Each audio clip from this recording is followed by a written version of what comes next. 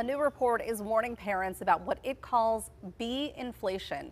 The group Learning Heroes says nearly 80% of families report their kids getting Bs or better, yet only half of students are at grade level. The report suggests parents should look beyond the grades and says an over-reliance on report cards could lead kids astray.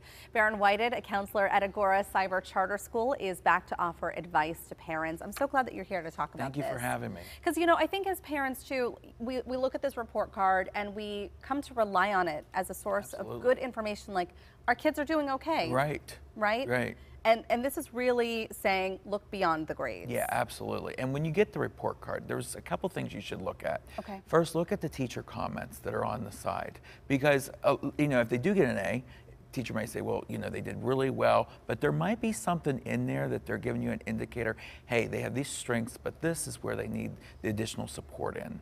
And so what kind of comments, I mean, is that the kind of thing that you should look for that could raise a flag for you? Yeah, I mean, they only have a small area to put that in, right. But you can obviously ask the teacher for more, you know, elaboration on it. But that's the first thing you want to look at. I think what's complicated for me is that if the grade reflects a B or higher or an A, and yet there are comments on the side or they are struggling, how is that all adding up? Yeah. Because to me it doesn't. Then. So you got to look at what the grade is measuring. There's homework, assignments, projects, quizzes, tests. There's also extra credit. A lot of teachers give that. That could make a difference between a B- and an A-. So that's something to keep in mind. I was one of those kids that always did the extra credit, especially because I struggled in math. So I did that, and I was like, well, what's the problem? I thought you got you got an A-. Yeah. And I said, because I did the extra credit. So you got those extra points, but it didn't mean that you were necessarily where you should be. Exactly. So what should parents do if they realize that their kids are struggling in certain areas? So look at the local assessments that the school district gives the student, because they always measure math, reading, science. Look at that, but ask the school, you know, can you give me like an interpretation what these assessments mean and where the strengths are, where the weaknesses are? Look at the state assessments, the PSSAs and the Keystones, which are given in the spring. And the parents usually get those results sometime the end of summer, early part of fall. Look at what they're saying. So if the student is struggling, ask the teacher, you know, what can I do to help? Maybe they're having trouble with reading comprehension.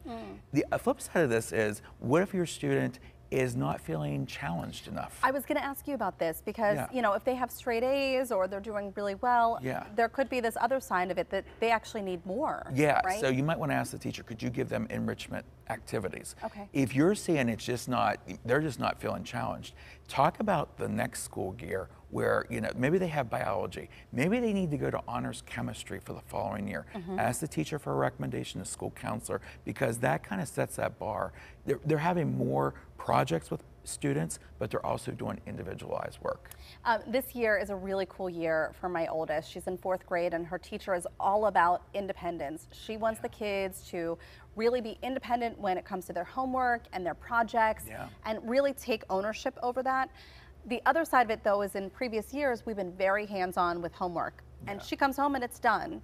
So when you're in that in-between, how do you stay on top of homework and assignments while still allowing them that independence to work? So I always say pay attention, because you can see a lot of this stuff online. The grade books, see what the teachers are doing, see, you know, when assignments are due, but also seeing what they're being measured on. And I always say this to parents, ask the student, what are they learning? Why do they think it's important? And how do they know they've mastered the material? It's so funny. I mean, she had a book report this year, and I said, how's the book report coming? She goes, oh, that's done. We turned that in like 2 weeks ago. I was like, what? You didn't even ask us for help. It was so wild. It could be that the teachers are giving more time within the classroom. You mentioned state assessments and other testing. What kind of insight can you gain from that, and what should you be looking at in particular when it comes to that? Well, look at the scores. You know, they have below basic, basic, proficient, advanced, but look at what it's measuring, because the other thing is, what if the student has had a bad day? They're sick, they take the exam. I mean, there's certain sections that are only offered that one day. So know that and say, okay, well, I didn't do well on this state assessment, but I still have time to do well on the next state assessment. I really want to ask you this next question too, because we were just talking about work-life balance, and we never want to be a bother when it comes to teachers. We know how busy they are and how much work they're putting in after hours too. But it is important to stay in regular contact with the teachers. Yes. What's appropriate, what's enough, what's not enough? So I always tell parents, ask the teacher, do you prefer email? Do you prefer phone calls? Some teachers like, I want to talk on the phone. Yeah. Other teachers like, could you just send me an email? Right. And ask them, you know, when is the best time to reach you? We're in the time where there's a lot of school districts doing the parent-teacher conferences. Make sure you attend those. Go to them. Because they can help your child so much and help you as a parent. Right. Yeah. Barron, thank you so much. Thank you so Really much. appreciate your insight, and what an absolutely. interesting report coming out about this. Yes. If you're interested in learning more about the Learning Heroes report or the Agora Cyber Charter School, we're going to have links on our website at kdka.com/talkpittsburgh.